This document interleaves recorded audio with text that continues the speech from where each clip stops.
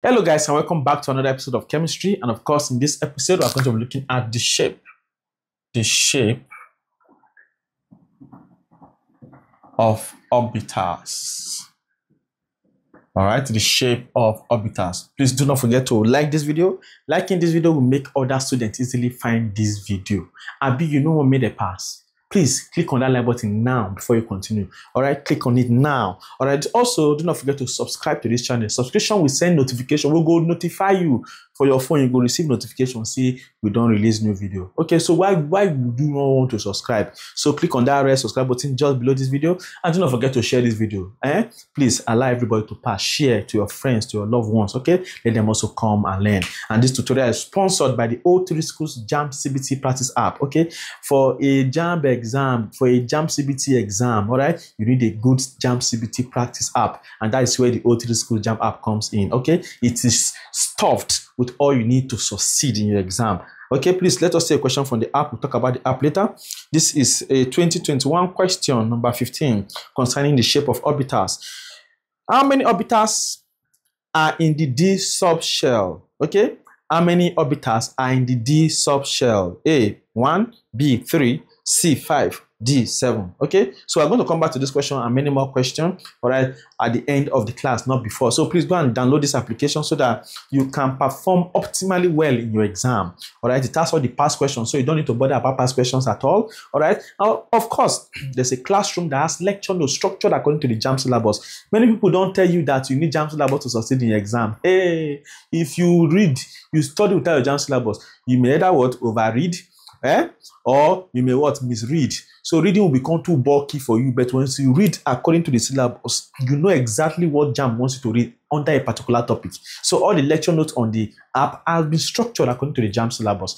Likewise, do not forget to know that also what they say UTME mock challenge on the application every Saturday rather. You compete with your mates, win amazing prizes, get used to JAMB pass and likely exam question. What's more is that you see your results released every Saturday, so it makes you get track your progress and get confidence towards the main exam. So please do not sleep on the app. Go and download it immediately. Now the shape of orbitals. Okay, I'll begin by saying that there are principally 4 types of orbitals that make up the K, L, M, N, O, P, and Q shells. Okay, if you followed us when we did electronic configuration, this will not be new to you. All right, all these shells will not be new to you at all. So if you have not watched electronic configuration, go back. When the first episode I've been talking about electronic configuration. So if you do not know anything about electronic configuration, go and watch it. All right, so this one is set by the azimuth or quantum number. Okay, so the K, L, M, N, O, P, Q, P, and Q shells. All right, there are 4 types of orbitals, okay, that make up these shells, and of course the S, the P, the D, and the F. Okay, and what this SPDF orbitals means, this S stands for what? Sharp. Take note. Okay, it stands for sharp. This stands for what? Principal. Okay, this stands for diffuse. Okay, and this stands for fundamental. Okay, all right, so these are the 4 types of orbital that make up the K, L, M, N, O, P, and Q shells respectively. You must take note of this. The S is sharp, P, principal, D, diffuse, F, fundamental. If you want form song, if you form song with an SPDF, sharp, principal, diffuse, fundamental. So anyway you will use to understand and remember them, go and remember them. All right, so sharp, principal, diffuse, and fundamental. So let us continue. Let us begin with the first orbital, which is what? S orbital, which is what? Sharp. Let us look at the shape of the S orbital. The shape of the S orbital is spherical. Okay, this S orbital is spherical in shape. All right, it's like this. It's spherical in shape. Okay, so I'm showing you a picture showing the shape of an S orbital. Okay, that's how exactly how it looks. Okay, and of course, among all the 4 orbitals, SPDF, S orbital has the least number of electrons. Okay, the s orbital can only accommodate 2 electrons. Okay, it can only what? Accommodate what? Only 2 electrons. You must take note of that. Among all the 4 orbitals, s orbital has what? The least number of what? Electrons that it can what? Accommodate, and that is what? 2 electrons. Okay, I'll recap again. I said that what? That the s orbital is spherical in shape. Okay, and what? Accommodate the least number of electrons among what? The 4 orbitals, and can only accommodate 2 electrons. Now, that is all about the s orbital. There's nothing more to know. All right, now let's talk about the p orbital. Now, the p orbital, on the other hand, is dumbbell in shape. Okay, it's dumbbell in shape. Okay, something like this. All right, it's dumbbell in shape, like an hourglass. Like if you fold your hand, okay, fold your arms. All right, folding of the arms is like this. You see it, dumbbell what? In shape. Okay, that is what the shape of what? Of the p what? Orbital. There are 3 types of what? P orbitals. Okay, or we can call them what? Degenerate orbitals, or we can call them suborbitals. All right, and of course they are what? The px, the py, and the p what? Z respectively. Okay, these are the 3 types of what? Of p orbital: px, the py, and the pz. Each of these suborbitals, okay, can accommodate 2 electrons each. The p orbital can accommodate 2 electrons, the y orbital can accommodate 2 electrons, and the pz orbitals can accommodate what? 2 electrons, making it a total of what? How many electrons? A total of what? 6 electrons. Okay, that's what can be accommodated by the what? By the p orbital. All right, so the p orbital can only what? Accommodate what? 6 electrons. Take note of that. All right, so the p orbital, I will recap again. I say it's dumbbell in shape. Okay, this is the shape. Okay, and I said there are 3 types: the px, the py, and the pz. All right, that's why you see when we are drawing our electron ball diagram. Okay, for the p orbital, we divide it into what? 3. All right, then what? To start what?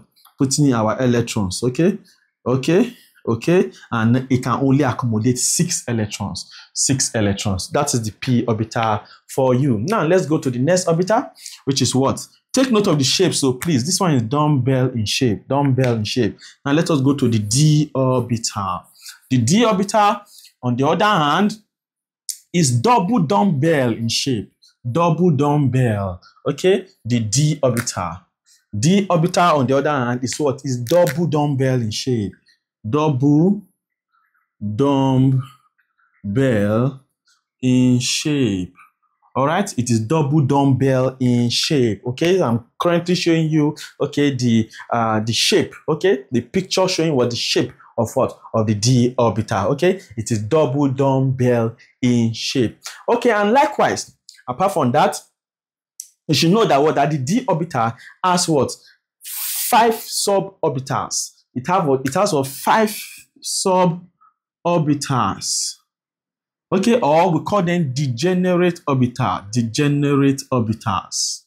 Okay, as what? 5 suborbitals, or call them what? The degenerate of orbitals, and they include, of course, the dxy, the dxz, the dyz, the square, the x square, y square, then the z what? Square. Okay, these are the what? The degenerate what? Orbitals. Okay, of what? Of the d what? Of the d what? Orbital. Okay, the degenerate. These are the 5 suborbitals. This one, the xy, the xz, the yz, the square, the x square, y square, and what? The z was square. Okay, so these are what? The 5 suborbitals of the d orbital. Okay, so please take note of that. Each of them can accommodate 2 electrons each.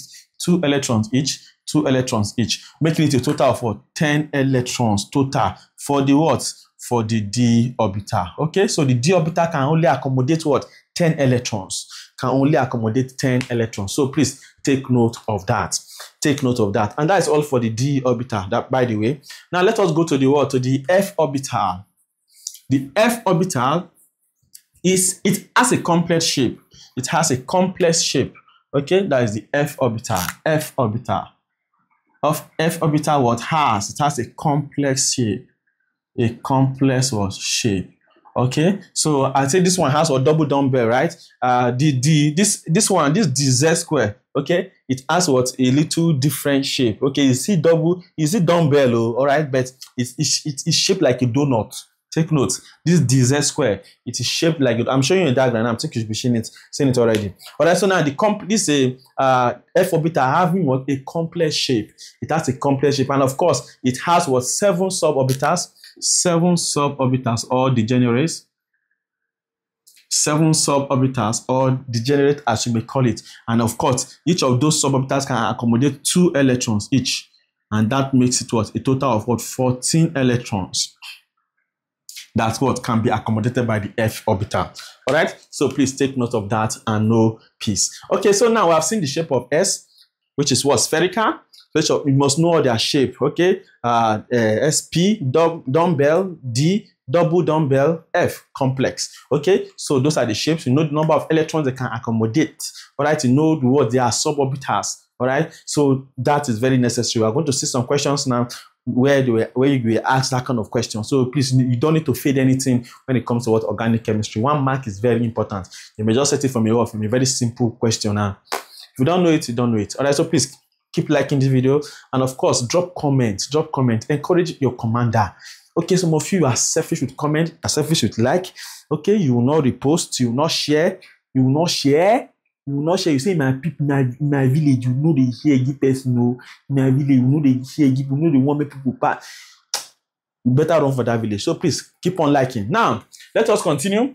We are not done, oh. Okay, we are not done with this episode. All right. So now what next? I'm going to see what I told you that the p orbital is what is dumbbell in shape. The p orbital is dumbbell in shape. Okay, let me show you how the p orbital is dumbbell in shape. This side is the head.